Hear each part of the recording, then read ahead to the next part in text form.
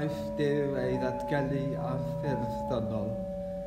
Disgwyliwn dy ddyfodiad di'n plith. The day is coming when God will be revealed in human form. We await your coming among us, Emmanuel.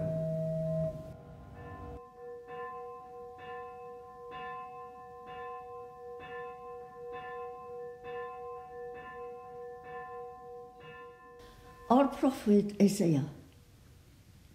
Y bobl oedd yn hodio mewn tywyllwch, y welodd o leini mawr. Y rhai a fy'n byw mewn gwlad o gaddig, dy Duw, a gafodd llewyrch golau. Isaiah prophesied, "The people who walk in darkness have seen a great light.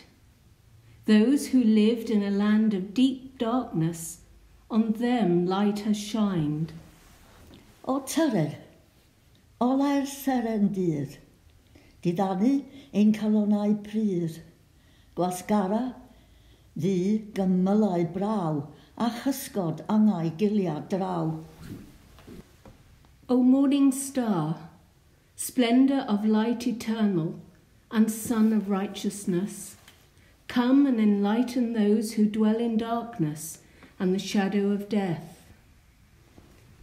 First light, and then first lines along the east, to touch and brush a sheen of light on water, as though behind the sky itself they traced the shift and shimmer of another river, flowing unbidden from its hidden source. The dayspring, the eternal primavera.